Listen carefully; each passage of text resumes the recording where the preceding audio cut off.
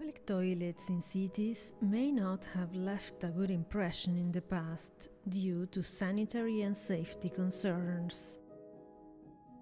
Some are not able to accommodate people with disabilities, people accompanying infants, and people needing support.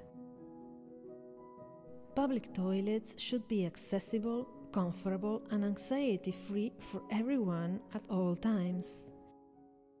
With this concept in mind, the project team, together with the creators, considered what sort of public toilet would be safe, clean, and comfortable for everyone to use. And the Tokyo toilet was realized with the cooperation of many people, including the community residents.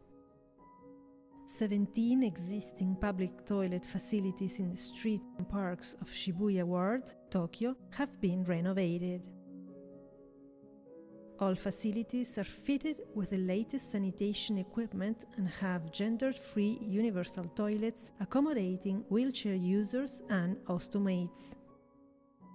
Toilets are said to be a mirror of a society.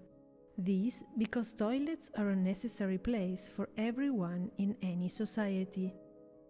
The Tokyo toilet facilities will hopefully help to create an inclusive society where people can live together with respect for diversity and individuality.